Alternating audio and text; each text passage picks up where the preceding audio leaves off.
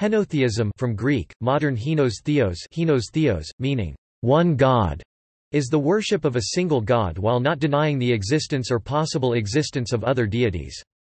Friedrich Schelling (1775–1854) coined the word, and Friedrich Welcker (1784–1868) used it to depict primitive monotheism among ancient Greeks. Max Müller (1823–1900), a German philologist and Orientalist, brought the term into wider usage in his scholarship on the Indian religions, particularly Hinduism, whose scriptures mention and praise numerous deities as if they are one ultimate unitary divine essence. Müller made the term central to his criticism of Western theological and religious exceptionalism relative to Eastern religions, focusing on a cultural dogma which held monotheism to be both fundamentally well-defined and inherently superior to differing conceptions of God.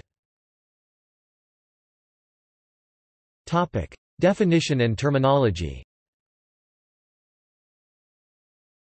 Topic: Friedrich Schelling coined the term henotheism, from hes or heno, which literally means single, one. The term refers to a form of theism focused on a single god. Related terms are monolatrism and kathenotheism. The latter term is an extension of henotheism, from kath, henothean kath, henothean, meaning one god at a time. Henotheism refers to a pluralistic theology wherein different deities are viewed to be of a unitary, equivalent divine essence. Another term related to henotheism is equitheism, referring to the belief that all gods are equal. Further, the term henotheism does not exclude monism, non-dualism, or dualism. Various scholars prefer the term monolatrism to henotheism, to discuss religions where a single god is central, but the existence or the position of other gods is not denied. According to Christoph Elses, henotheism in modern usage connotes a syncretic stage in the development of religions in late antiquity. A henotheist may worship a single god from a pantheon of deities at a given time, depending on his or her choice, while accepting other deities and concepts of God. Henotheism and inclusive monotheism are terms that refer to a middle position between unlimited polytheism and exclusive monotheism. Zoroastrianism.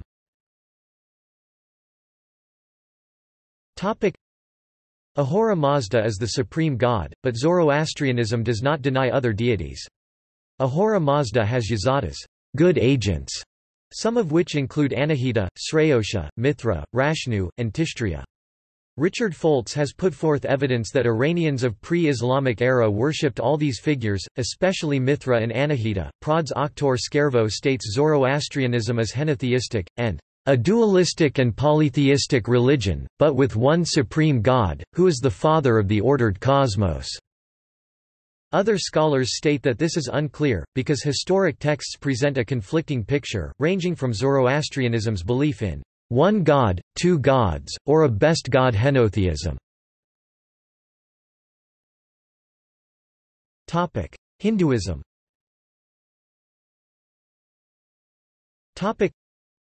Henotheism was the term used by scholars such as Max Müller to describe the theology of Vedic religion.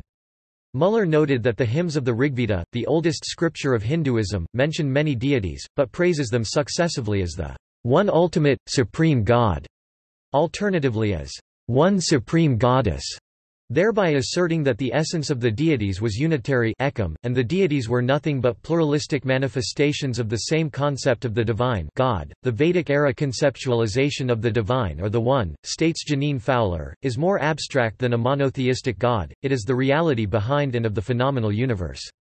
The Vedic hymns treat it as limitless, indescribable, absolute principle. Thus the Vedic divine is something of a panentheism rather than simple henotheism. In late Vedic era, around the start of Upanishadic age 800 BCE, theosophical speculations emerge that develop concepts which scholars variously call non-dualism or monism, as well as forms of non-theism and pantheism. An example of the questioning of the concept of God, in addition to henotheistic hymns found therein, are in later portions of the Rigveda, such as the Nasadiya Sukta. Hinduism calls the metaphysical absolute concept as Brahman, incorporating within it the transcendent and immanent reality.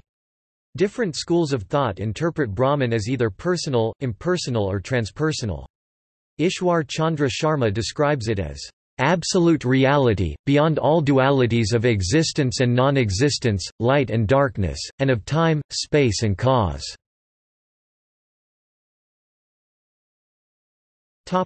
Hellenistic religion.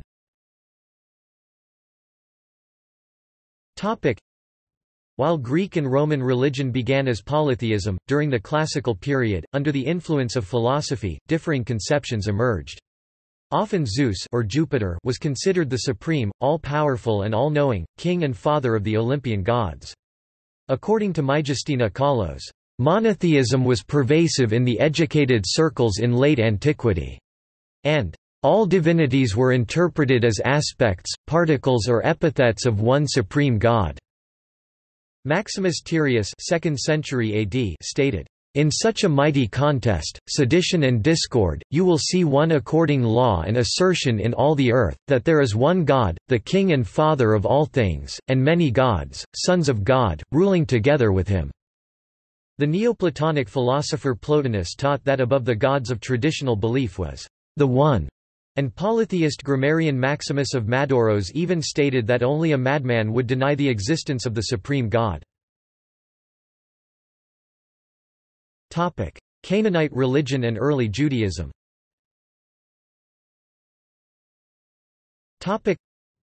Rabbinical Judaism as it developed in late antiquity is emphatically monotheistic. However, its predecessor, the various schools of Hellenistic Judaism and Second Temple Judaism, and especially the cult of Yahweh as it was practiced in ancient Israel and Judah during the 8th and 7th centuries BC, have been described as henotheistic. For example, the Moabites worshipped the god Chemosh, the Edomites, Qaus, both of whom were part of the greater Canaanite pantheon, headed by the chief god, El. The Canaanite pantheon consisted of El and Asherah as the chief deities, with 70 sons who were said to rule over each of the nations of the earth. These sons were each worshipped within a specific region. Kurt Knowles states that, "The Bible preserves a tradition that Yahweh used to live in the south, in the land of Edom," and that the original God of Israel was El Shaddai.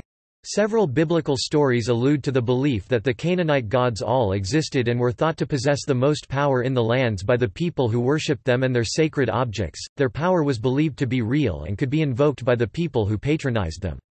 There are numerous accounts of surrounding nations of Israel showing fear or reverence for the Israelite God despite their continued polytheistic practices. For instance, in 1 Samuel chapter 4, the Philistines fret before the second battle of Aphek when they learn that the Israelites are bearing the Ark of the Covenant, and therefore Yahweh, into battle. The Israelites were forbidden to worship other deities, but according to some interpretations of the Bible, they were not fully monotheistic before the Babylonian captivity. Mark S. Smith refers to this stage as a form of monolatry. Smith argues that Yahweh underwent a process of merging with El and that acceptance of cults of Asherah was common in the period of the Judges. 2 Kings chapter 3 verse 27 has been interpreted as describing a human sacrifice in Moab that led the invading Israelite army to fear the power of Chemosh. The Church of Jesus Christ of Latter-day Saints.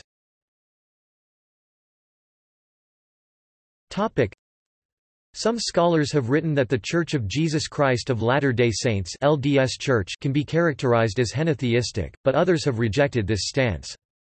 Eugene England, a professor at Brigham Young University, asserted that LDS presidents Brigham Young and Joseph Fielding Smith along with LDS scholar B. H. Roberts used the LDS interpretation of 1 Corinthians chapter 8 verses 5–6 as a brief explanation of how it is possible to be both a Christian polytheist, technically a henotheist, and a monotheist. BYU professor Roger R. Keller rejected descriptions of the LDS Church as polytheistic by countering, as summarized by a reviewer, "Mormons are fundamentally monotheistic because they deal with only one God out of the many which exist." In their book, Mormon America, The Power and the Promise, Richard and Joan Osseling, wrote that some Mormons are comfortable describing themselves as henotheists. Kurt Widmer, professor at the University of Lethbridge, described LDS beliefs as a cosmic henotheism.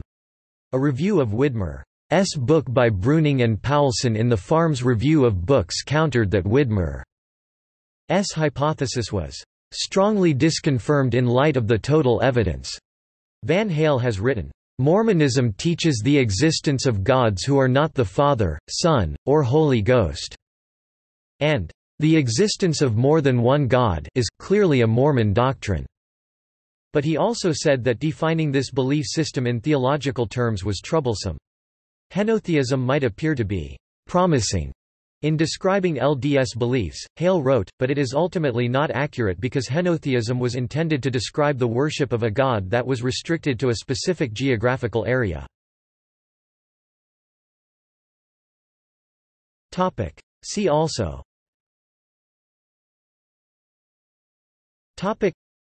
Comparative religion, Henosis, mystical oneness, union, or unity in Classical Greek, King of the gods, a tendency for one divinity, usually male, to achieve preeminence.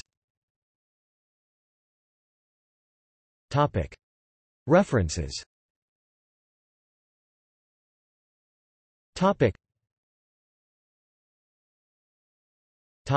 External links.